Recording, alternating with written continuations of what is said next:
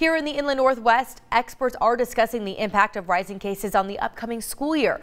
Brandon T. Jones joins us live from the newsroom. Brandon, what do you think experts are going to say as we see more future restrictions?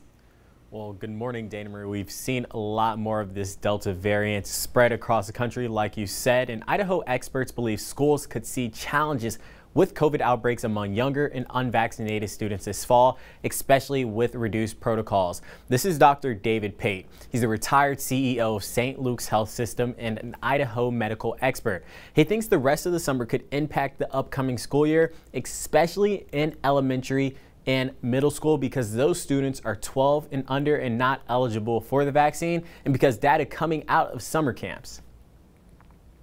What I thought is, if we had smooth sailing with summer camps, then yeah, maybe we're going to be okay. But if we had a rough go with summer camps, I'm concerned, and we're having a rough go with summer camps. The introduction of the more contagious Delta variant is also a concern for Pate. Recently, he studied how other countries are faring with schools and COVID as of late. He says there are major differences between now and a year ago because of the Delta variant.